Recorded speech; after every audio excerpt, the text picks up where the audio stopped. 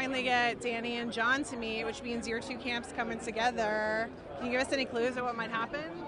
No, I think that possibly because Varys is done, he's got all these different factions together, that maybe he won't be as proactive this year as he has been before.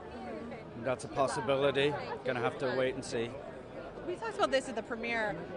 Who's the most, about the Night King, right? It's so weird that Varys doesn't know about him. I know.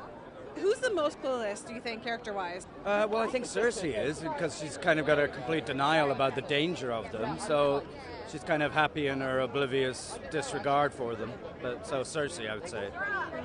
There's just so many people behind you. Is it a little unnerving to look back there? No, because I think by and large, if there's anyone younger or better looking, which is everyone, they don't see me, so it's kind of cool. I don't feel the same pressure as the younger ones. But also, you have hair and your character doesn't, so do you get recognized very often? No.